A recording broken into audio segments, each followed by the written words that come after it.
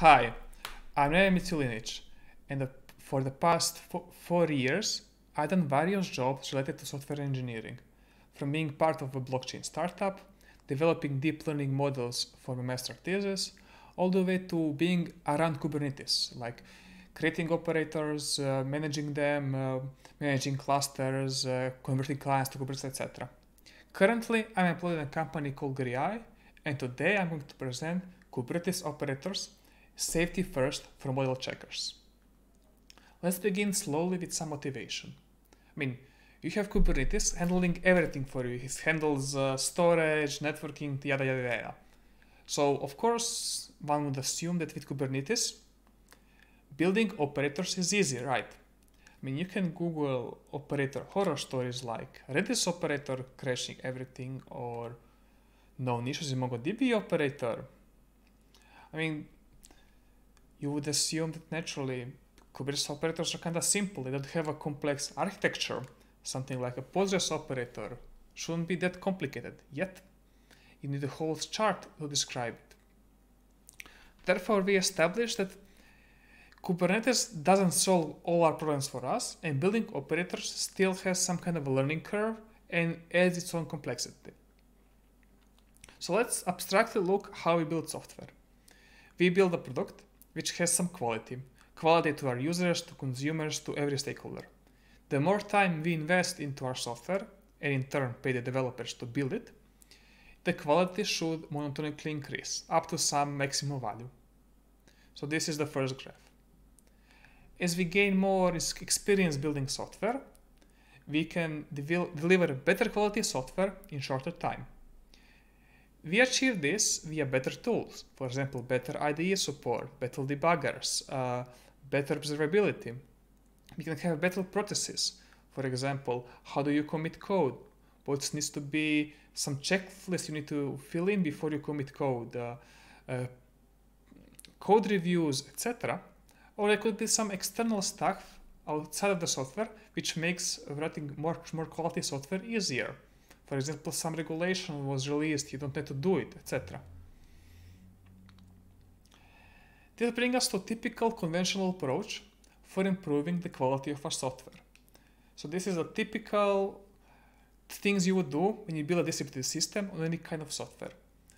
First, you have some design, some informal design specification, you talk with your colleagues, and you have a deep design review. Does this make sense in this context?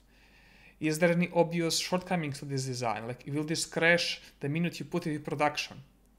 You try to catch as many of these design bugs early. Then you code it and you do static code analysis, where you have some tools which you annotate somehow your code and things might or might not blow up. You push it and you stress test it, or you inject faults in places. For example, if you have a network service, you inject that request will time out or fail and see how your operators behave. You write unit tests for much more smaller testing pieces. And finally, you do code reviews where the implementation is checked by your peers for any obvious defects and possible code improvements. So this is all the conventional approaches we all know and love. Most of us have come across to them. Yet, there aren't enough. There is more tools, more approaches, and this talk introduces one of these new approaches called model checkers. In essence, model checker is relatively straightforward. It's like a brute force search over all possible system states. So in some kind of formalish language, you describe your design as a state machine. You have a state of your system, you define a transition function which are valid. So from which state of the system you can go next, even indeterminately. You define, okay, what are my assumptions? For this design to be right, what needs to hold? Those are invariants you want to check, or rules you want to check, and properties you want to check. So all this is what you are checking when you have a model. And the system performs more or less a brute force search over all possible states which are reachable from the initial state. Does those invariants, rule, and properties hold? It's that easy. It's mostly based on set algebra. You have a set of states, set of reachable states, and the predicates on those states, part of the set of all states, are they true or false? So far, so good. And if you take anything from this talk, please read this paper, Use of Formal Methods at Amazon Web Services from 2014. Most of this talk is based on this white paper. It's amazing. It's amazingly written. It has both the pros and cons analysis in more depth, as well as a cool story I'm going to reiterate and paraphrase. So how did they come to this conclusion? Hey, we need formal methods. We need model checkers. This is amazing. It's like a crime thriller. So in the paper, they actually shorten the author's initials when they talk about personal experience as just initials, so CN and TR. And the first one who came across this formal model checkers is somebody called Chris Newcomb. So why is it building distributed systems super hard? Well, to first approximation, we can say that accidents are almost always the result of incorrect estimates of the likelihood of one or more things.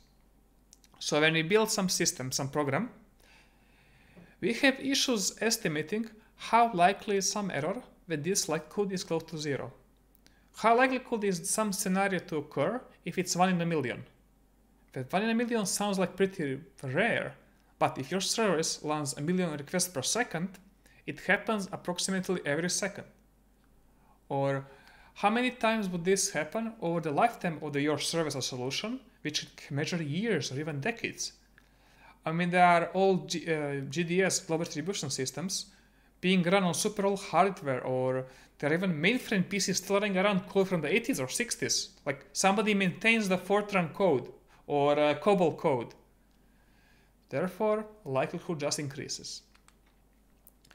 In the end, CN, our main actor and main protagonist, was dissatisfied with the quality of services he was written. I mean, despite all the best practices, they had bugs, they had production outages, they had everything we know and hate.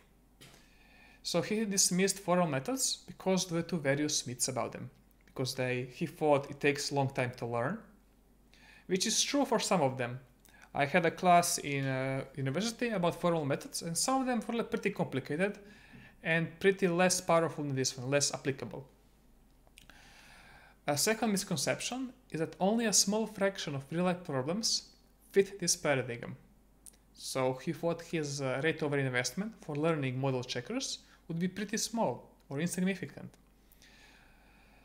This which brings us to the third point. Like, we as engineers have pretty limited time in our work schedules. We start working at some age between 10, 15 or 25 when we finish university, most of us at least, and finish working around time we are 60, 70 and retired, hopefully happily retired. So if we learn some method for 2 weeks, this is like opportunity cost. We maybe could learn something else, maybe Haskell or whatever. Therefore, return on investment is important.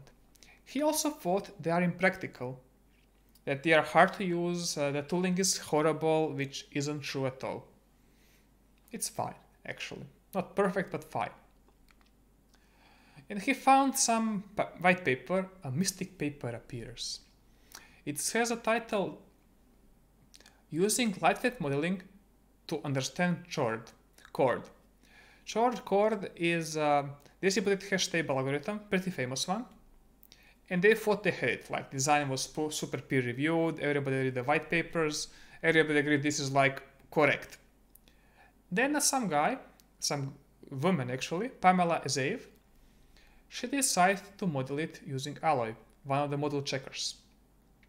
And when she modeled it using Alloy, she found that this design has a bug in it. It actually doesn't have all the properties of safety she wanted from a distributed hash table. And this paper stood the test of time. It had a 10-year test of time award at SIGOM 2011. So our actor, main protagonist, CN, read it and he was like, ooh, this is cool. Like, this can help me write better systems, better software. Like, this is super cool. But when he evaluated Alloy and compared it, like what he needs this model checker to do on his problems, he found it limited expressivity.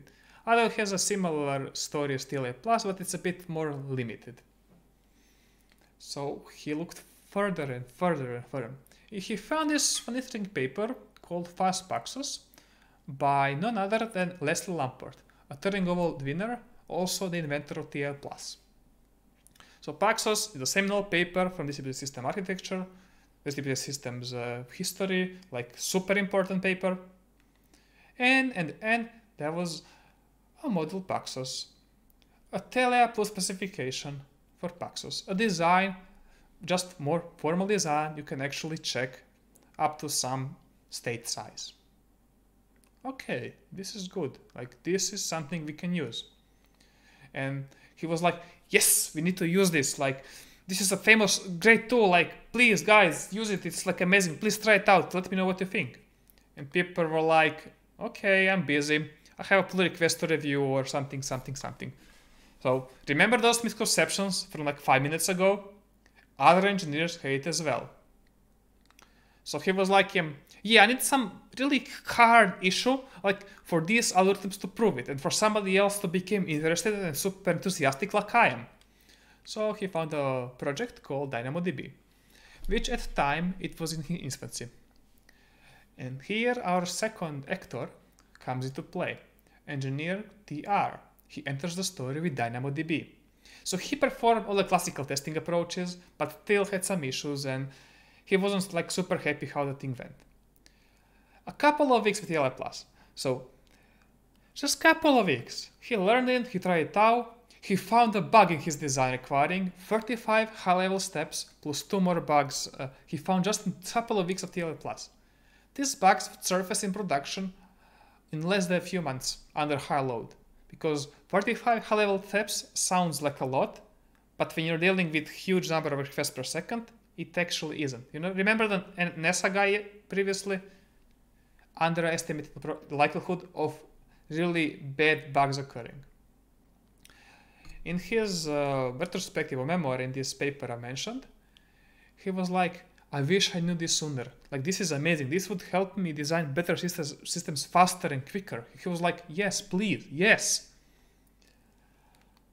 And it spread. Like many other systems at AWS are using this technique.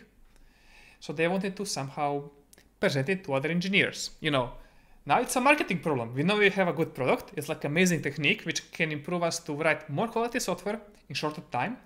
But marketing is like formal method. It's like, do not touch it. It's like, no, don't go there. This is like complicated. This is what hardware people do, not software. So they called it debugging designs. It's much more friendlier sounding term than formal methods. It's debugging designs. Even to make it more clear to the average programmer, even a novice one, it's exhaustively testable pseudocode, which is exactly what it is. You have some kind of pseudocode, which is a formal language. You can test whether your assumptions hold in this system you design. Amazing marketing. And they use it. In S3, DynamoDB, EBS, Internal Log Distribution Manager, whatever. If you have complicated systems, use it. It's amazing. And they found multiple bugs. They found some further bug improvements. They found some performance improvements. We will talk about the benefits later at the end of this section, at the end of this historic section. So let's go to Microsoft. So remember the Telea Plus inventor? He wrote a book specifying systems in 2002, where he introduced this tool he wrote, Telea Plus. Around the same time, he joined Microsoft Research, did some things there, but not that related to model checkers or Telea Plus. At least not that directed as in used in production systems. And then AWS was, hey, we are using formal methods. Look at us. It was April 2015. So there, internally as Microsoft, they were like, hey, we have this guy who invented this stuff. So maybe something should happen. And there was like back and forth. At December 26th of 2015, at least according to my research, Satya Nadella, CEO of Microsoft at the time, he sent an email like, Telea Plus is awesome, just do whatever you can with it. Which was, okay, let's do it. So they had a bunch of internal trainings, a bunch of knowledge sharing, bunch of dissemination of the knowledge, and etc. And they use it a lot, like in Service Fabric, in bunch of Azure, from Batch, Storage, Networking, Outie Hub. And in all these instances, TLA Plus has uncovered a safety violation even in their most confident implementation. So even after multiple senior, principal, or super principal engineers like look at their code, look at the designs, they couldn't find this bug which this simple technique found. I mean, I sound like a snake oil salesman, like, hey, you don't need this, your doctors don't want you to know about this tool, but it's like, yeah, they want to know you because it makes you write better software. And previously, other people used it as well. Intel for hardware stuff, Microsoft for Xbox and Azure, AWS, already mentioned. There is an OpenCom real-time operating system, which is a real-time kernel which runs in satellites, like in space. You need to have code which runs in space for a long time. And they managed to reduce their code base by 10 times because TLA Plus helped them design this system better. It's in Elasticsearch from 7.0 onwards. It's MongoDB, even has some specification for their distributed stuff, so it's used. Now let's cover the benefits. First one, you have improved design quality. Well, how do you get improved design quality? By just writing it down. Exactly that. When we write stuff down, usually we think more about them because we express our assumptions or etc. So this is like writing what you mean so other people understand you. So you need to be more explicit. And then you recover assumptions you held which are not necessarily true. Because you have better design quality, you have less bugs. Because you can verify some assumptions, some invariants, some rules, you can perform optimizations you wouldn't necessarily dare to do because you would be scared of safety properties. For example, sometimes you don't need to fully synchronize some operations. You can do it in a asynchronous manner, which will lead to performance optimization because the synchronizing stuff is expensive. Mutexes are expensive, but you need to have safety property of the whole system. So you need to know whether it's safe to actually release some assumptions, release some constraints. By improving design quality, having less bugs, you can actually improve time to market. Because with this kind of tools, you have a design, you can quickly iterate on a new design, new design. And last but not least, it's documentation. As you can see on the next slide, how do you explain your system design to another engineer or to yourself after a few beers and a couple of years later in a different team? So we have three usual approaches. So one is informal model where you write prose. Like this is how it works. You can do it like RFC with must, shouldn't, etc. But it's like writing prose, not philosophy code, but this is how it should do, this is what we do, etc. This isn't really complex. It's not really super precise because there could be some ambiguities. On the other end of the extremes, there is code, which is super precise. This is exactly what your system is doing. It's super written, but it's like tens of thousands of lines of it and can be really complex to read. Model checkers, this model specification, this model checker language, falls in between. It's a bit more complex than informal prose, but it's precise because you can check it. And when a new engineer joins the team, he can look at this more precise model specification and he can figure out what assumptions does the system have. And as the system evolves over time, you update this model spec and keep everybody in sync. And you can actually analyze whether you can do this improvement to the design. So here is some example. You have two Kubernetes objects inspired by Kubernetes. On the left is an object named bar, for which the Kubernetes operator will create some object foo. Via generate name, it will create an object via generate name, and Kubernetes API server will fill the name foo something something for it. If we want to write operator which does this for you, we start by importing some stuff, so typical programming language 101. We define some variables. This is totally like usual day work. We define a bar object, which has a name foo, and it hasn't created the foo object. We want to remember that. And we have a list of foo objects which exist in the system. As you can see, it's a bit different syntax than most C or Python-like languages, but it's nothing like you couldn't learn in a day or two. It's not that difficult. So, usually when you want to check some properties in the system, there are two types of properties you care about: safety properties and liveness properties. Safety, nothing bad will happen, you won't lose data, nobody will die, etc. Liveness properties, something good will happen, your system will process requests. With all these methods, usually you focus on safety properties because they are much easier to define and easier to test for. Liveness, because usually you're not operating on some kind of hard real-time kernels or hard real-time hard drives. It's really icky-picky to test and to specify. So focus on safety. We want to define safety property: no more than one foo object will exist in this system. It will be our system invariant. So just one foo object, that's it. And we start writing our algorithm. So far so good, we have atomic start. We have while not bar object.created do something, a controller reconciliation loop. At the end of this reconciliation loop, we assert we have exactly one foo object, only the one we created. So let's see what's in those three little dots, our main reconciliation loop. We have non-determinism. Oh, this is interesting.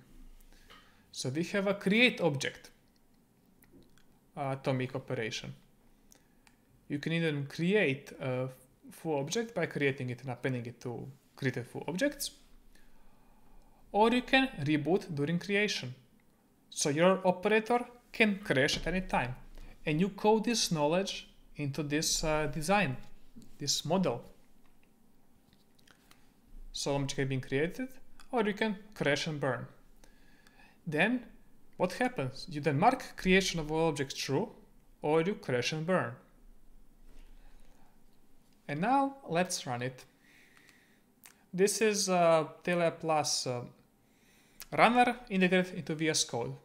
By the way, previously, this isn't pure TLA Plus, this is something called Pascal, which Leslie Lamport wrote decade after TLA Plus.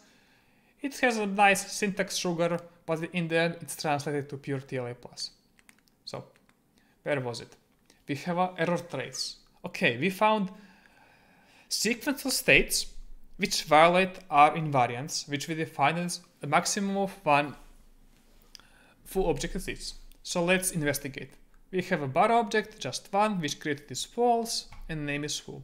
Foo objects no, and our program counter is at start. So remember this was start. A step happens, we are at create object. Okay, we are here and we want to create object, nothing good. So everything's fine. And after creating an object, we create it, but then we crash and burn. So instead of marking it creation, we crash and burn and repeat this whole loop again.